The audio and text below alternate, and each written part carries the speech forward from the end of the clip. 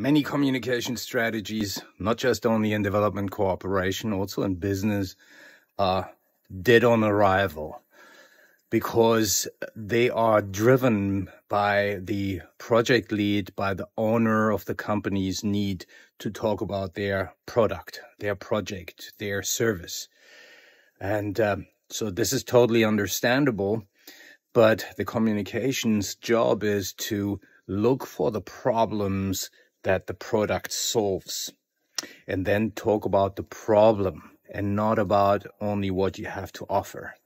So if you let the project owner or the owner of the business drive you into constantly talking about the product, you're not going to crack it. And that's why it's so important that you have in the initial stage this idea to talk truth to power. Basically here, the power is the owner, the driver, the person that pays basically for your service, to listen to you,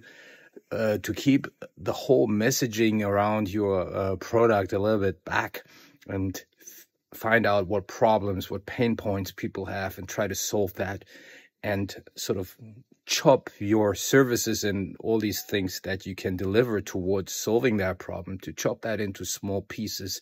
and just sort of mix it under the problem solution that you offer.